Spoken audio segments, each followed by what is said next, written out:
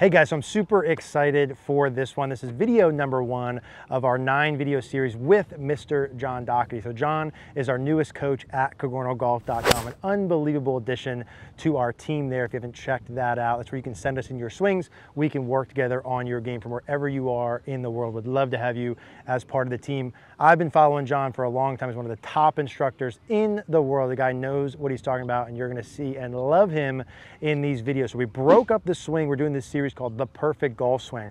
This is for those of you that want a little bit more detail. We go through the parts, where things should be at certain segments, the feels you're gonna have. It's absolutely unbelievable. So this first video is the setup. The next video we'll go through the takeaway. We'll work our way through the swing here. So leave a comment down below. Welcome John to the team and enjoy the video. All right, Mr. John, so let's start us off here with position number 1. We're at the setup. And let's kind of walk through this if you would for us, and maybe we'll start from the ground up and talk through the segments that we're looking for at the setup position. All right, Eric, yeah, for a full swing, I always like to start with the feet and work our way up the knees, the hips, the shoulders, down the arms, the grip, just kind of a way to organize your checkpoints and to make sure that you're being consistent with your fundamentals. Yeah. So starting with the feet, for a full swing, I like to see about 14 to 15 inches between the heels. Now, if you got the feet, we want them flared out a little bit, and the reason why you flared is just to get that a little bit more range of motion either way. But a lot of people, once they flare their feet out, that stance looks wider than 15 inches, but we're going to be actually measuring from the heels.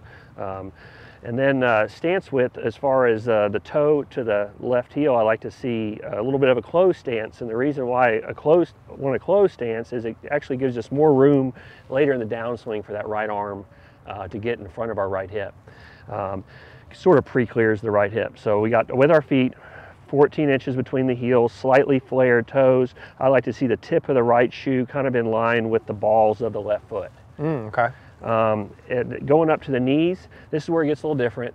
A little bit more like Matt Wolf type setup, where the whole gist of this is to kind of get us into impact-ish P1 position. We're sort of previewing impact with our setup, sort of like Matt does with a little waggle. This is already kind of setting us up into that similar position. So talking about the knee, the right knee being flexed, and for a lot of people this is a little different, but the right knee being flexed out over the toes instead of it being kind of over the laces. So the right knee's flexed over the toes, and also with the right knee, I like to see the right knee pinched in. So there's like 3 different knee positions people can have. You can have knees pinched in, knees over the feet, and knees out over the foot. I like to see that right knee pinched in. So what we're seeing with the best ball strikers is that in their backswing, that right knee is inside the right foot and the right hip's inside the right knee. With the left knee, because we got this closed stance, if I didn't do anything different with my knees, if I kept them the same, my hips and my thighs would be closed too, and I don't want that. So when I flex that right knee, I want to flex that left knee less. So when I do this little twist, this opens my hips and knees compared to my stance line. Now when you add more flex with the right knee than the left, you are going to have more pressure in the ground on your right heel, and we want that because that's really going to help us engage the straightening of the right knee and the rotation of the right hip. So working at the knees, we got flexed right kneecap over the toes. Left knee, we can just say left kneecap's flexed over the laces. So not talking much about the quads, but they're engaged. So I'm burning calories right now in this position. I'd much rather be right here. Yeah. So when I'm in this flex position, this does take work. Okay. My quads are engaged. My hips, talking about the hips mainly from the down the line view, you know, you can have several different tilts with the spine, getting into anterior tilt, working all the way into posterior tilt. Anterior tilt, we don't want a whole lot of curvature in the lower spine because it really disrupts the way the hips rotate in the backswing. It's much better to have a neutral spine. You don't want to go crazy and go severely posterior tilt, but just a neutral flat spine. And how you find that is you can go extreme anterior and then extreme posterior. And if you don't do sit-ups, like I don't do sit-ups, when you do this move, TPI calls it the shake and bake. Yeah. And you will feel your abs I like shake, that. but and it's embarrassing. But anyway, so let's go. So now we're up at the upper body and the shoulders. I like to see the shoulders open to the closed stance line. So this again, preview and impact. So at impact, our chest is open, our hips are open. So we're kind of rotating open with the shoulders. It's about 30 degrees open to the stance line. And now going down to the arms, I like to see the hands positioned just slightly in front of the ball. So nothing crazy like this where the right wrist is overly bent and the hands are pushed forward, but kind of previewing impact. So impact, I like to see the left hand just neutral and slightly in front of the golf ball. With this now, with my shoulders being open and my hands just slightly in front of the golf ball, this is going to allow my right elbow to bend slightly and flex, but my left arm is going to be straight, because when I opened my shoulders, it pulled my left shoulder further away from the golf ball. So when that shoulder gets farther from the golf ball, it straightens that left arm. And now my right shoulder, because it's open, is closer to my hands, and that's going to make my right elbow flex a little bit. And this right elbow flexed at P1 makes it real easy to get things going into P2 with the flexion of the right arm. Now working up to the head, this is where it gets a little different too. So at setup, the right shoulder is lower than the left, and then what do we do with this head and our ears? I like to see the right ear parallel to the shoulder plane. So that would make my right ear lower than my left ear, and then the chin down. So with the head, you see a lot of golfers do this. You see a lot of golfers look down their cheekbones at the golf ball this way.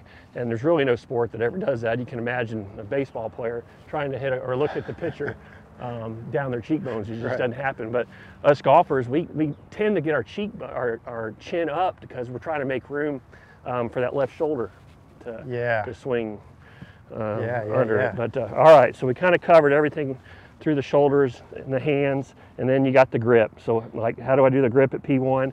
I like to see, I always talk about the grip in the left hand and right hand in 3 different conditions. So you got vertical, like you're shaking somebody's hand. You got palm down, like you're dribbling a basketball, and you got palm up like you're asking for money.